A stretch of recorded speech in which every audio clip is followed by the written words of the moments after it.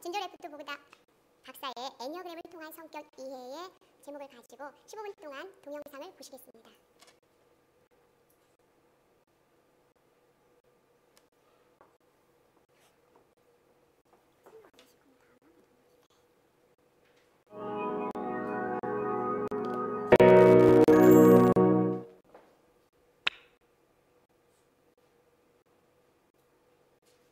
The best I can say it is my son. I love my son very much, and he was a very wise child. And when he was 5 years old, he said, "Mommy, is there a God?" And I said, "That's something you have to discover." And when he was 7, he said, "Mommy, I figured out the answer." And I said, "To what?" You know, there was a 2-year gap, but for him it was an ongoing process. He said, "God is something inside you, and God is also in the bigger universe. And the challenge in this lifetime for each of us is to connect with the universal force inside us and the universal energy outside us, and to make that connection." And okay, but I feel like that's true in terms of how I see the consciousness evolution and change, is that if it's just done on the outside, in organizations or society or nations, whatever, it's not enough. If organizations become more conscious, and if people inside organizations become more conscious, eventually they will change the organization, but it takes a long time. So my focus is both the system and the individual, and bringing the two together. Okay. So the idea is that on the Enneagram symbol, we are all human, and so there's a circle that relates to both our universal humanness and the fact that in some ways we have all of the 9 styles within us. Yet at the same time, we're more fundamentally wired to one of the 9.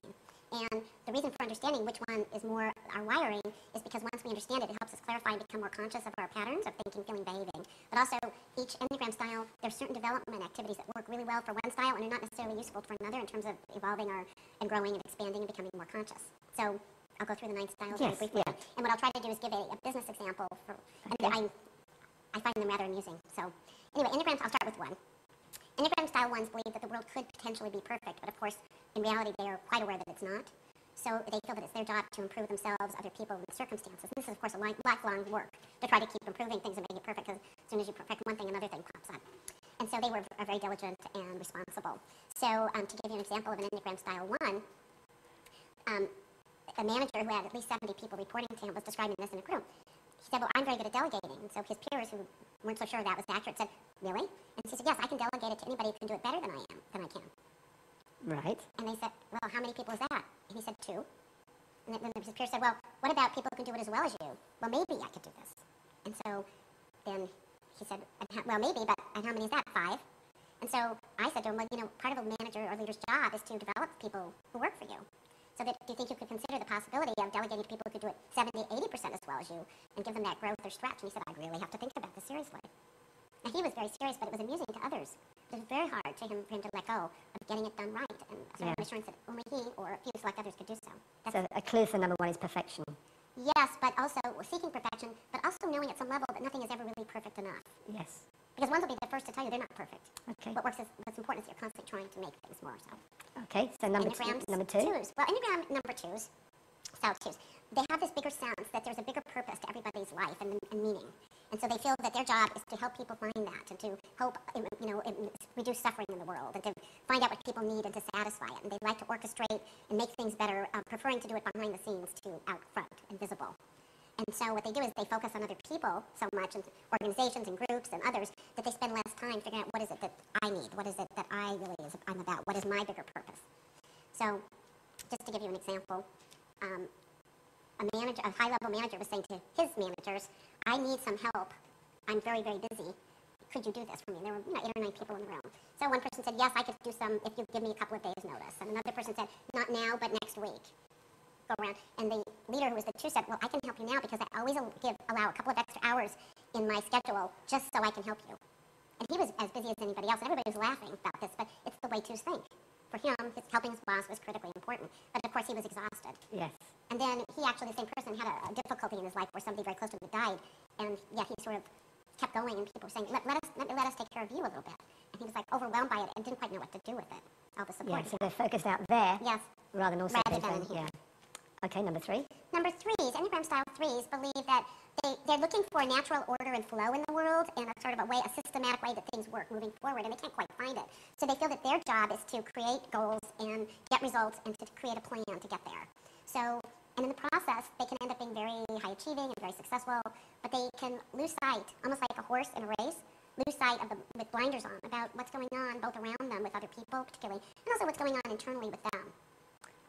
So let me give you an example of something that was very moving to me. I do work with management teams with the Enneagram and the development usage, and one of the men in this group was a 3, and he was pretty driven and pretty successful, and one day he came to this group that had been ongoing of leadership community, and people looked at him and said, "You seem really different. What happened?" He said, "I've been working on this, focus on goals and plan, and focus on goal and plan." And he said, and one day, I looked outside when I was driving to work, and there was this flower that had been there all the time, and I'd never seen it. It was actually quite lovely. I looked at this flower, and I thought, my goodness, this is beautiful. What flowers, metaphorically, am I not seeing in my life that my focus has limited me? And he has a son.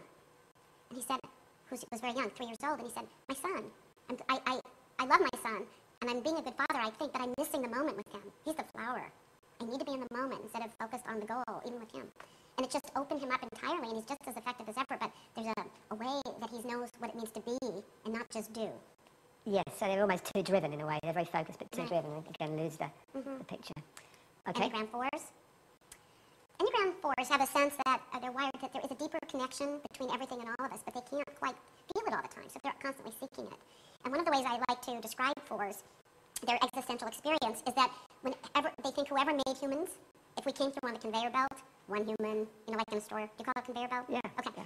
One human, the next human, that we all kind of look the same, but there's one that's different, even though it looks the same, and that's the 4. And so they spend their lives trying to figure out, I'm different. Is it because I'm different because I'm deficient or not good enough? Is it I'm different because I'm better than? Am I just different? And so it's sort of a constant process of trying to figure out, why am I different? Why do I feel not quite like everybody else? Do I like it? Do I not like it? So it's all that. And eventually when they do their personal and spiritual growth, they realize that what's different about them is they think they're different. That we're all different. We're all the same. But they have a liking of being different and not sure they like being different. So in the organizational setting, one of the things that often happens is, there's conflict and difficulties, and people are emotional because we bring our feelings to work. And so when 4s talk about it as leaders or as place, they actually like to listen to people talk about difficult situations so people can feel deeply heard, and they can spend hours on this, whereas many other leaders or even coworkers would go, okay, I think enough already, we got to get back to work. But they really have that capacity and a pleasure in listening and really going deeply into things with people.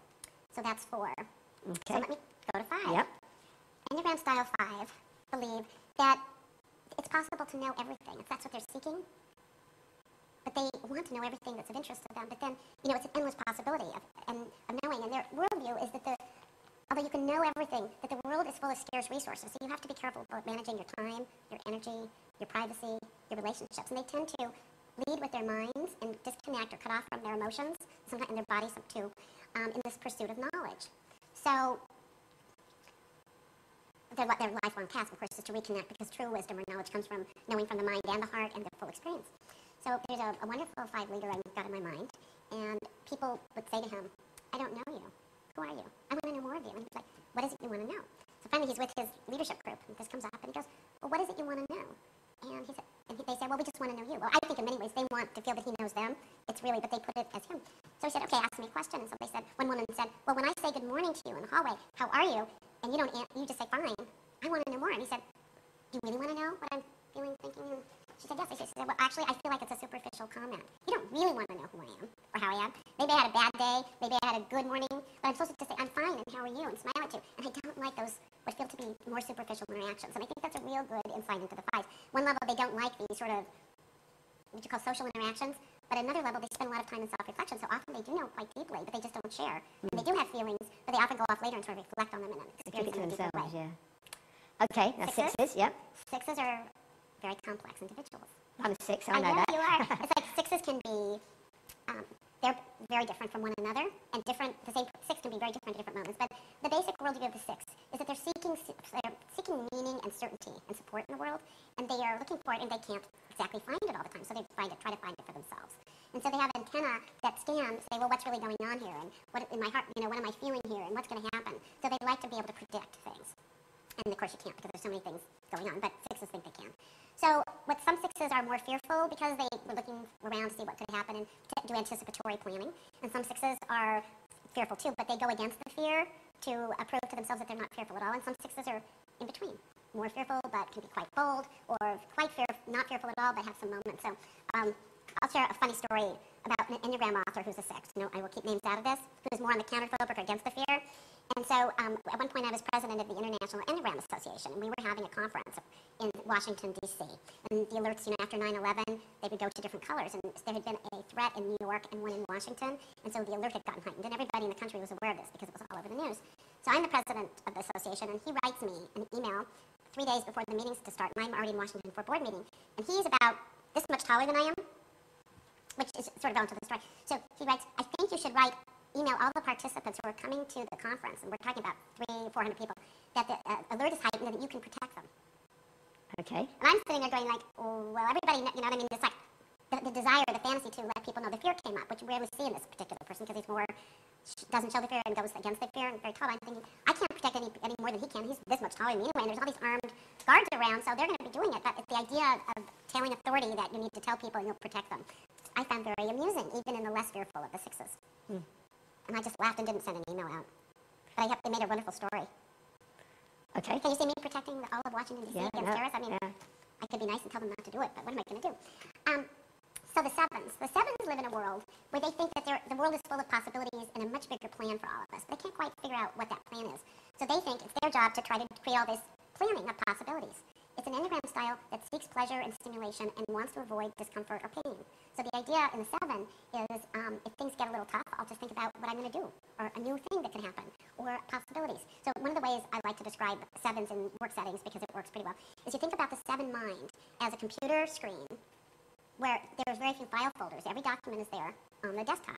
So when one thing happens, it makes them think of another very quickly because they don't have to go deep into the file folders. So there's this called the synthesizing mind of the 7, which, oh, well, that makes me think of this, and that makes me think of that. So they can put together innovative, creative ideas, which are very stimulating, can often be very helpful in organizations. But the real challenge is also to focus on which of these ideas we could actually take to conclusion. Which of these ideas really can be most useful to the organization, and what is the downside of the idea, because they don't so much like to think about the downside of anything too long. So one of my very favorite clients, who's actually been an inspiration for the leadership book, I have to say, 7, one of the ways he's working on himself, because he likes to be the idea creator, is at his senior executive meetings, he focuses people on the agenda. So instead of being the one to come up with all the ideas, he encourages others to come up with them, and he helps focus them. It's almost like a psychological and spiritual development avenue for him, and he just laughs at himself. And what he does, one day, the 7s often like to talk a lot, and sometimes they're very introverted, but they talk inside their minds. So you can have one 7 I know doesn't stop talking. I've spent about 14 hours with him, and he just didn't stop talking all the time. I know another 7 who doesn't talk at all, but the chatter is still there. So this kind of he goes on to silent retreats. Started with 1 day, 2 days. Now he's up to 7, and he now loves it because he's found that the inside is just as fascinating as the outside, maybe more so. So that's the 7. 8s. I've had a lot of 8 clients, but so I have many stories about them. But 8s believe that it's possible to understand the true reality, the real truth in the world. And they're looking for the truth, and they feel that it's their job to do so. But inside, they believe that the world is made up of 2 kinds of people, the tough and the weak. So they've learned to be the strong, or the tough, and hide their invulnerability, which they would see as weakness, and to protect other people that they see as structurally weak. Although, interestingly, if somebody looks like a victim to them, who isn't a real victim, according to that particular 8, they have disdain for people who victimize themselves in their mind, but want to protect those who are true victims. So they rise up to the occasion, and it's about being bold, and it's about being strong, and it's about being assertive, but hiding one's own vulnerability and one's own sort of tender-heartedness. So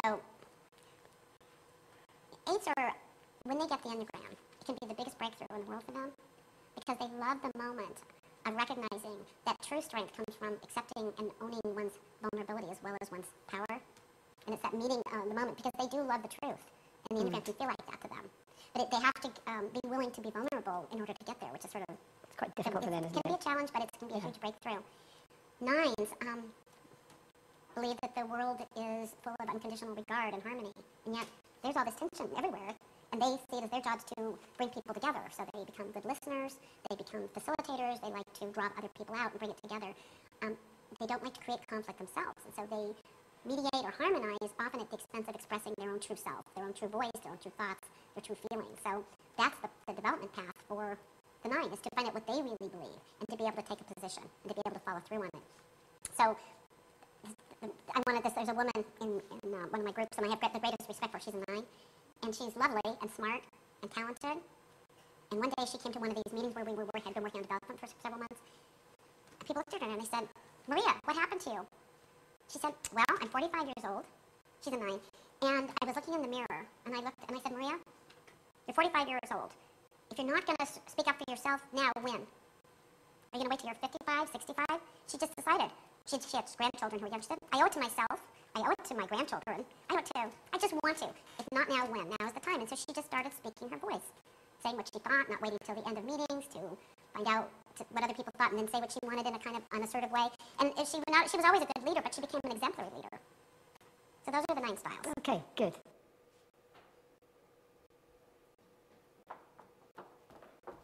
네, 애니어그램을 이용해 어떻게 성격을 이해할 수 있는가를 알 수 있는 아주 좋은 동영상이었습니다. 다음은 앞서 소개해 올려드린 아동복지학과 이수희 교수님의 강연을 듣겠는데요. 왜 글로벌 리더로 키우기 위해 자녀의 성격 강점을 100% 활용해야 하는가라는 제목으로 강연해 주시겠습니다. 나오실 때 큰 박수로 환영해 주시기 바랍니다.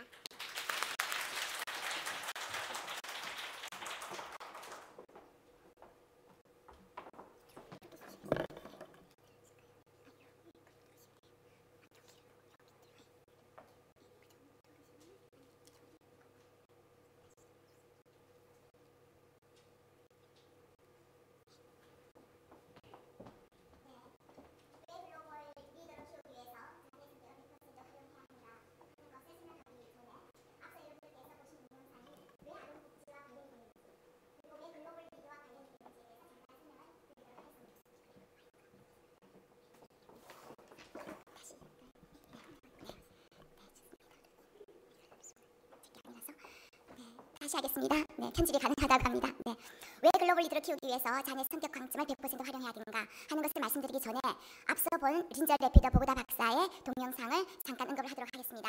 이분은 지금 현재 국제 애니어그램 협회 회장을 역임하신 국제적인 애니어그램 비즈니스 전문가입니다. 왜 글로벌 리더가 아동복지와 관련이 되는가 하면 실제적으로 우리가 아동의 복지를 도모하기 위해서는 가정에서 부모와 자녀 간에 어떤 성격적 특징이 있는가 아는 것이 중요하고요. 그리고 학교에서 어떤 성격적 특징이 있는가 아는 것이 관계의 리더십을 향상시키는 데 굉장히 도움이 됩니다. 뿐만 아니라 이들이 실제적으로 직장에 나갔을 때도 어떻게 인간관계를 맺는 것이 서로 조화로운 그리고 성과가 높은 것을 이루어낼 수 있을 것인가에 대해서 도움이 되기 때문에 이제 우리 아이들이 글로벌 리더로 키우기 위해서는 정말 각자가 가지고 있는 성격적 특성을 이해하는 것이 굉장히 중요하다고 보았기 때문입니다. 그래서 이와 같은 관점에서 몇 가지로 요약을 해서 말씀을 드리도록 하겠습니다. 보시다시피 우리가 처하고 있는 세계 환경을 이해해야 된다라고 볼 수 있다는 것이죠. 그래서 격변의 무한 경쟁의 글로벌 환경이다 하는 것은 여러분들이 이미 아실 것입니다. 그리고 인적 자원이 무기화되고 있고 네트워크화되고 있습니다. 이런 세계 환경에서 우리 아이들이 잘 자라서 글로벌 리더로 앞서 나가기 위해서는 이런 성격적 관계를 잘 이해하는 것이 필요하고 그렇게 하기 위해서 특히 더 우리나라 환경을 이해할 필요가 있다고 볼 수 있습니다. 보시면 자원 환경, 인구 환경, 정치 환경, 사회 환경 나와 있습니다. 우리나라는 작은 나라이고 적은 나라이고 그리고 이념으로 분단된 나라입니다. 그러나 우리 사회 환경을 놓고 보면 저력의 나라이기도 한 것입니다. 즉 위기 극복과 신화를 창출했던 그런 경험을 가지고 있습니다. 그래서 여러분들께서 지금 두 가지 그림을 보실 텐데요. 위의 그림은 센터 오브 더 월드. 그래서 우리나라가 아주 작은 점으로 하나, 둘 위치하고 있습니다. 하나는 북한이고 하나는 한국인 것입니다. 이 작은 나라 아이들이 어떻게 글로벌 사회에서 무한 경쟁할 수 있겠는지를 찾아보고자 하는 것입니다. 그리고 밑에 지도는 20년 후의 세계 지도인데 어린아이가 그린 그림입니다. 여러분 이 그림을 보시면 어떤 느낌이 드십니까? 우리 아이가 세계를 제패할 수 있는, 세계를 리드할 수 있는 그런 그림으로 표시가 되고 있는 것입니다. 자, 그러면 왜 성격 강점을 100% 활용해야 되는가 했을 때 글로벌 리더는 성품과 능력을 개발하고 그것을 통해서 공헌해야 된다는 것이죠. 그래서 제가 여기서 두 가지 전략을 제시하고자 합니다. 첫 번째 전략은 이미 모든 아동들이 공평하게 가진 것을 100% 활용한다는 것입니다. 그것이 바로 성격 강점입니다. 어머니들께서 또는 선생님이나 사회복지사, 놀이치료사들께서 이렇게 말할 수 있습니다. 너는 이것이 강점이고 너는 이것이 강점일 것이야. 그렇게 말했을 때 어떤 아이들은 나는 강점이 없어요. 그래서 나는 행복하게 살기가 어렵답니다. 이럴 때 우리들은 그 아이에게 무엇을 말해줄 수 있느냐면 부분적으로 어떤 재능적인 측면에서 강점이 부족하게 태어난 아이도 있고요. 또는 재능이 좋았지만 주변 환경 때문에 그 재능을 충분히 발휘하기가 어려운 아이들도 있습니다. 근데 우리나라는 작고 적고 그리고 분단된 나라이기 때문에 우리 아이들이 가지고 있는 모든 어떤 강점을 100% 활용해야 되는데 그것이 무엇인가 하면 성격이라고 하는 것입니다. 다시 말해서 어떤 아이들도 다 성격적 강점을 가지고 있다고 보는 것이죠. 그리고 이 강점을 활용한다면 또 세계인 모두가 공평하게 가진 것을 예측하고 활용할 수 있다는 것이 또 바로 성격적 특징이라고 볼 수 있습니다. 그래서 약점은 관리하고 성격적 강점은 100% 활용한다면 우리 아이들은 글로벌 경쟁 사회에서 앞서 나갈 수 있다고 보는 관점에서 우리는 애니어그램이라고 하는 성격적 특성을 미리 가지고 와서 아이들과 부모와 교사와 사회복지사와 놀이치료사가 함께 나누면 정말 이것이 우리들의 힘이 될 수 있다 하는 입장에서 설명하고 싶다는 것입니다. 그래서 글로벌 리더로 키우기 위해서 자녀의 성격적 강점을 100% 활용해야 하는 것은 앞서 진저 래피더 보고다 박사가 9가지 유형의 사람들이 가지고 있는 성격적 강점을 설명하였습니다. 이 사람은 세계적인 애니어그램 전문가고 세계적인 코칭 전문가입니다. 왜 이 사람이 비즈니스 세계에서 성격적 강점을 활용했을까요? 그것은 대단한 예측력을 가지고 있는 지혜의 도구이기 때문에 그렇습니다. 애니어그램은 2500년 된 고대의 지혜와 현대 성격 심리학이 만나서 이룬 과학적 도구라는 것이죠. 그래서 이 사람이 애니어그램이 가지고 있는 9가지 성격 특성을 잘 활용하기만 한다면 비즈니스 세계에서 우떡 쓸 수 있다라고 자신을 가졌기 때문에 지금 나와서 설명하고 있을 뿐만 아니라 비즈니스 세계를 이끌어가고 있다고 볼 수 있는 것입니다. 그래서 애니어그램이라고 하는 것은 9가지 유형으로 구분된 사람들의 성격적 시스템입니다. 이 9가지는 여러분 알다시피 10손가락에 못 미친 9가지 특성이라는 것이죠. 그리고 이 애니어그램 특성은 어떤 특성을 가지고 있냐면 범문화적 보편성을 가지고 있다는 것입니다. 그래서 9가지 특성은 동서고금을 막론하고 남녀노소를 막론하고 지위과를 막론하고 빈부귀천을 막론하고 인종종교를 막론하고 1번 유형은 같은 1번적 특성을 남녀노소, 동서고금, 지위고와 빈부귀천, 인종종교를 떠나서 모두 같은 특성을 가지고 있다는 것입니다. 그래서 우리는 9가지 특성만 알기만 한다면 어떤 나라, 어떤 인종, 어떤 지위과, 어떤 빈부를 떠나서도 이것을 활용할 수 있기 때문에 우리는 애니어그램을 가지고 들어가게 되면 우리 아이들도 행복하게 살 수 있을 뿐만 아니라 글로벌 경쟁 능력을 가질 수 있는 예측 시스템을 가지고 나가게 된다는 입장에서 우리는 애니어그램 성격 특성을 충분히 활용해야 되겠다라고 본다는 것입니다. 그래서 여러분 조금 전에 진저 래피더 보고다 박사가 9가지 사람들에 대해서 설명을 했는데 저는 이것을 아주 쉽게 그 사람이 가지고 있는 특성들을 고려해서 다시 명명하였습니다. 그래서 1번은 평온한 사람이고 1번은 올바른 사람이고 2번은 베푸는 사람이고 3번은 유능한 사람이며 4번은 특별한 사람이고 5번은 현명한 사람이고 6번은 충실한 사람이고 7번은 즐거운 사람이고 8번은 강인한 사람이고 9번은 평온한 사람이라는 것입니다. 여러분들께서 이 9가지 유형의 특성만 봐도 나는 어떤 특성을 가진 사람과 비슷하겠구나. 우리 아이는 어떤 유형의 특성을 가진 아이와 비슷하겠구나. 그리고 우리 남편은 그리고 우리 직장 상사는 우리 부하 직원은 이러한 특성을 가진 사람과 비슷하겠구나라는 것을 삶을 통해서 관찰하고 경험하고 느껴가는 과정에서 여러분들께서는 그리고 여러분들 아이들은 애니어그램의 성격 특성을 10분 활용할 수 있는 그런 지혜로운 사람으로 클 수 있게 된다는 것을 알 수 있게 되는 것입니다. 네, 그래서 실제적으로 이렇게 여러분들이 제 강의를 듣는 것보다 애니어그램 검사를 통해서 내가 몇 번 유형의 사람인가 하는 것을 확인하게 되면은 우리 자녀들은 몇 번 유형의 아이일 것 같다라고 하는 것을 예측하기가 더 용이해지고 동시에 가정에서 남편과 또 다른 가족들 그리고 직장에서 상사나 부하 직원들의 성격적 특성을 잘 이해하게 됨으로 인해서 조화로운 관계, 성과를 낼 수 있는 그런 어떤 의미 있는 생활을 할 수 있게 된다라고 제가 본 것입니다. 그래서 지금부터 여러분들께서 우리가 백문이 불여일견이라고 하는 용어가 있지만 실제 한번 해보시게 되면 정말 이런 탁월한 특성을 가지고 있는 성격적 도구를 잘 활용하기만 한다면 우리 아이들이 글로벌 세계에서 아주 대단한 관계 리더십을 함양시킬 수 있는 무기를 가지고 나갈 수 있겠구나라는 것을 확신하게 될 것입니다. 그래서 애니어그램 성격 체계는 선천적 및 후천적 요인의 상호작용에 의해서 형성되어지는데 실제적으로 선천적 요인이 한 80% 정도 그리고 후천적 요인이 한 20% 정도 된다고 저는 보고 있습니다. 그래서 애니어그램 성격적 특성은 아주 민감하게 관찰하기만 한다면 유아기에도 발견할 수가 있습니다. 그리고 개인적인 차이가 있어서 9가지 유형으로 나누어지긴 하지만 10대에 거의 확정되면서 일생 동안 변하지 않기 때문에 여러분들께서는 그리고 여러분들 자녀는 이것을 일생 동안 활용할 수 있는 강력한 아주 지혜로운 도구가 되어질 수 있다는 것을 말씀드릴 수가 있고요. 그리고 이것을 개발하기 위해서는 여러분들께서 이제 확인하게 되시는 각각의 성격적 강점 그리고 2가지 날개의 강점 그리고 스트레스 포인트와 해피 포인트라고 하는 강점들을 잘 조화시키면 아주 탁월한 성격 강점을 100% 활용할 수 있을 뿐만 아니라 우리 아이들에게 이것을 먼저 가르치게 되면 먼저 알고 글로벌 무대에 나갈 수 있게 되는 그런 강점을 지니게 된다라고 볼 수가 있습니다. 그래서 지금부터 여러분들께서는 비전 애니어그램 교육연구소 제 제자가 하고 있는 곳입니다. 의 협찬을 받아서 지금부터 애니어그램 검사를 실시하도록 하겠습니다. 네, 도와주시겠습니다. 검사를 다 하셨습니다. 그죠? 네, 그래서 잠정적으로 여러분들의 성격 유형을 확인하셨습니다. 대체적으로 애니어그램 검사를 하면 70 내지 80%는 검사에 의해서 확인될 수가 있습니다. 그런데 여러분들께서 지금 상당히 건강하고 행복한 상태인가 아니면 스트레스를 많이 받고 있는 불건강한 상태인가에 따라서 점수가 1, 2점, 3, 4점 달라질 수가 있습니다. 그래서 계속해서 여러분들을 관찰하시면서 내가 과연 몇 유형인가 하는 것을 살펴보실 필요가 있으십니다. 마찬가지로 지금 이제 프로파일이 여러분들 손에 놓여져 있습니다. 그래서 이 프로파일을 오늘 여러분들께서 가지고 가실 텐데요. 그 프로파일을 보시면서 과연 내가 예를 들어서 3유형인가 또 나에게가 2번인가 를 계속해서 이 프로파일들을 보시고 살펴보시는 것이 필요하고 동시에 지금 글로벌 리더로 키우는 멋진 부모가 되는 것이기 때문에 이 프로파일을 통해서 여러분들 자녀는 몇 유형인가 하는 것을 잠정적으로 관찰하시는 자세가 필요합니다. 무슨 말씀인지 이해가 되셨습니까? 네, 그러면 이제 글로벌 성공 리더로 키우기 위해서 어떻게 애니어그램 성격 강점을 활용해야 하는가 하는 것을 이제 살펴보도록 하겠습니다. 여기에서 코칭이라고 하는 용어를 썼고요. 우리가 애니어그램 성격을 놓고 자녀들과 함께 소통을 해야 되기 때문에 성격 코칭이라고 하는 용어를 썼습니다. 그래서 코칭은 행복한 성공을 이루는 사랑과 지혜의 대화 기술이다.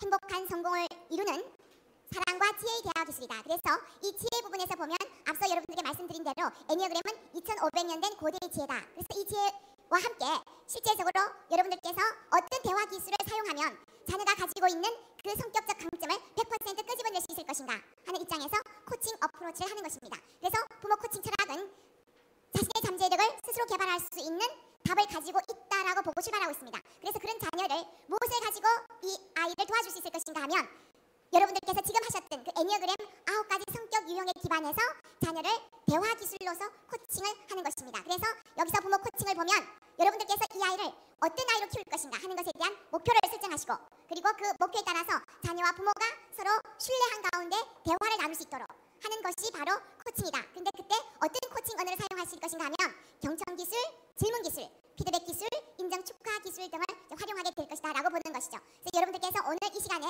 예를 들어서 경청 기술이다, 질문 기술이다, 피드백 기술이다 이것을 다 학습을 하지 못하시지만 워낙 여러분들께서 공부하는 것에 대해서 즐거움을 느끼시고 또 우리 자녀를 행복한 글로벌 성공 리더로 키워야 되겠다라고 하는 강력한 동기를 갖고 계시기 때문에 주변에서 이런 코칭 기술을 학습하는 그 기회를 가졌으면 좋겠습니다. 자, 그래서 이제 애니어그램을 활용한 자녀 성격 코칭 어떻게 할 것인가. 여기 슬라이드에서 보시다시피 아이의 유형도 9가지가 있고요. 엄마의 유형도 9가지가 있습니다. 근데 여러분들께서 1명이나 2명, 3명의 자녀를 두셨기 때문에 여러분들의 성격 유형, 예를 들면 저는 8번입니다. 저희 자녀는 8번과 지금 1번으로 예측되고 있습니다.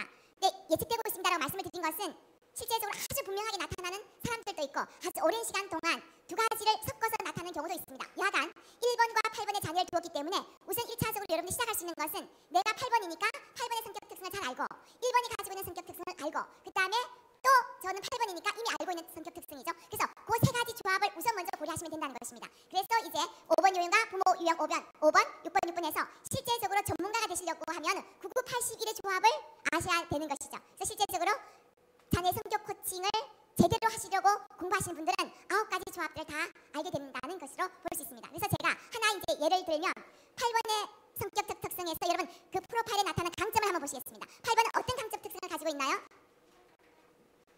네. 첫 번째가 정열적이다. 여러분 저를 보시면 정열적이라고 느껴지시나요? 네. 그 다음 두 번째는 무엇이 있습니까?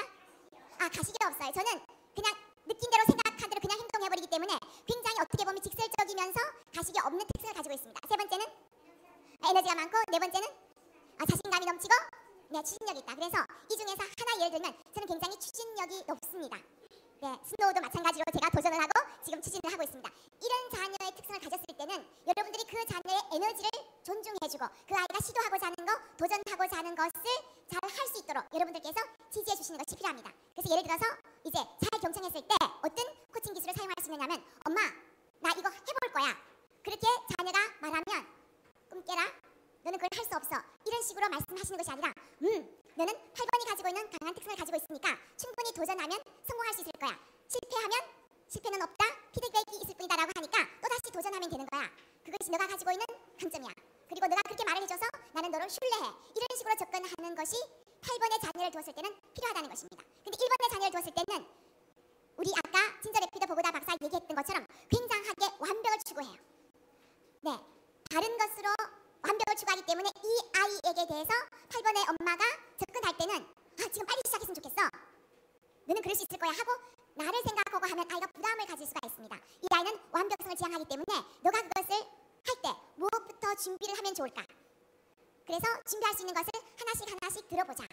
그리고 이것은 정말 네가 준비하는 것에 대해서 바른 방법인지도 책을 찾아서 보고 또 다른 사람 얘기도 한번 들어보자. 그래서 정말 이것이 올바른 방법인지를 한번 점검해 보는 것이 좋겠구나. 그걸 엄마가 도와줄 수가 있어 하는 식으로 1번이 가지고 있는 강점적 특성을 고려해서 이 아이에게 코칭해 줄 수 있다는 것입니다. 그래서 여러분 다시 한번 1번을 보실까요? 1번 어떤 강점 가지고 있습니까? 네. 도덕적이며 원칙이 있고 책임감이 있다. 그런 입장에서 예를 들어서 이제 함께 거리를 가다가 좀 급한데 8번은 좀 급해요. 그래서 야 뛰자. 깜빡깜빡할 때 뛰자. 그렇게 했을 때 1번들의 아이는 엄마 초록색 불이 켜져야지 간다고 배웠습니다. 그래서 이렇게 가만히 서 있으면 그 아이는 규칙적이고 올바른 것을 지향하기 때문에 아니야 그냥 뛰어서 가야 돼 라고 하면 어떻게 될까요? 그 아이에게 바른 코치가 될 수 없고 그래 너는 올바른 규칙을 존중하는 아이니까 초록색깔 불이 켜질 때까지 내가 기다려야 되겠다 하는 것들이 바로 접근 방법이 될 수 있다는 것입니다. 무슨 말씀인지 이해가 되시겠습니까? 자 그러면 잠깐 여러분들께서 여러분 아이 한 명을 떠올리시고 우리 아이는 몇 번 유형일까 하고 잠깐 살펴보시도록 하겠습니다. 먼저 강점과 약점 부분을 한번 보시도록 하시겠습니다.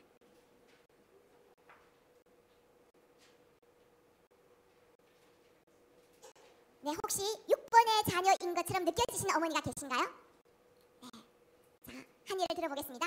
자, 여러분들에게도 묻겠습니다. 오늘 비가 온다고 일기예보를 했어요. 그러면 그 얘기를 듣고 우산을 챙겨가지고 나가시는 분 한번 손 들어보실까요? 네. 비가 온다는 일기예보를 들었음에도 불구하고 우산 안 챙겨 나가시는 분 손 들어보실까요? 네, 여러분 반반이에요. 일기예보에서 비가 온다고 했을 때 당연히 우산을 챙겨가야 된다고 생각하는 어머니가 있으신가 하면 챙겨가지 않아도 좋아라고 생각하는 아이가 있다는 거예요. 저기 맨 끝에 선생님 비가 온다고 해도 우산을 안 챙겨 나간다고 했었는데 왜 안 챙겨 나가시죠? 네. 네. 아, 네. 비가 와서 내가 비가 맞는 것이 굉장히 힘들 수가 있으면 밖에 나가서 해결하면 된다고 본 거예요. 그리고 그때 상황이 어떻게 달라질 수 있을지도 모르잖아요. 저도 비가 온다고 그래도 우산 안 챙겨 나갑니다. 그때 가서 해결하겠다 이렇게 생각을 하는 것이죠. 근데 저희 남편은 참고로 5번에 6번 날개를 갖췄습니다. 이 사람 별명이 만에 하나예요. 만에 하나. 그래서 일기예보에서 비가 온다고 하면 2층에서 내려오셔가지고 우산을 챙겨 들고 우리 아이 가방 속에 넣어주려고 해요. 그럼 딸이 8번인데 아빠 필요 없어요. 아니 비가 온다는데 가지고 가야지. 가서 대충 친구들하고 해결하겠어요. 이렇게 얘기했을 때 아니 무슨 소리야 하고 아빠가 계속 고집을 부리면 어떻게 될까요? 아침에 부자 사이에 싸움이 일어난다는 것입니다. 그때 그래 네가 가서 해결하렴 할 수 있는 것이 근사한 부모 자녀 관계를 형성할 때 도움을 줄 수가 있다는 것입니다. 사실은. 자, 이런 것들이 아주 미묘한 것이지만 쌓이면 어떻게 될까요? 부모 자녀 관계에서 나쁜 결과를 초래할 수 있다는 것입니다. 그래서 만에 하나 남편을 둔 저 입장에서는 일기예보에서 비가 온다고 하면 우산을 챙겨서 앞에다 갖다 두면 고마워하고 들고 가고 집에 저녁에 들어왔을 때 우산을 가지고 들어왔을까요? 빈손으로 들어왔을까요? 네. 저는 남편이 만약에 일기예보에서 비가 온다고 해서 이렇게 짚게 해줘도 저는 잊어버리고 빈손으로 그냥 들어와요. 왜냐하면 중요한 것에 몰두하다 보니까 우산 따위는 별로 신경을 쓰지 않아요. 이런 어떤 특성들을 잘 살펴볼 수가 있겠다라고 볼 수 있습니다. 그 다음에 7번 유형의 아이들은 굉장히 호기심이 많아요. 7번 유형의 아이들이 공부를 할 때 어떤 공부방을 마련해주면 그 아이에게 도움이 될 수 있을 것인지가 두 가지가 있어요. 어떤 경우에는 7번 아이들이 너무 호기심이 많으니까 호기심을 충족시킬 수 있는 것들을 방에다 다 가져다 놓게 하면 훨씬 더 공부를 잘하는 아이가 있을 수 있어요.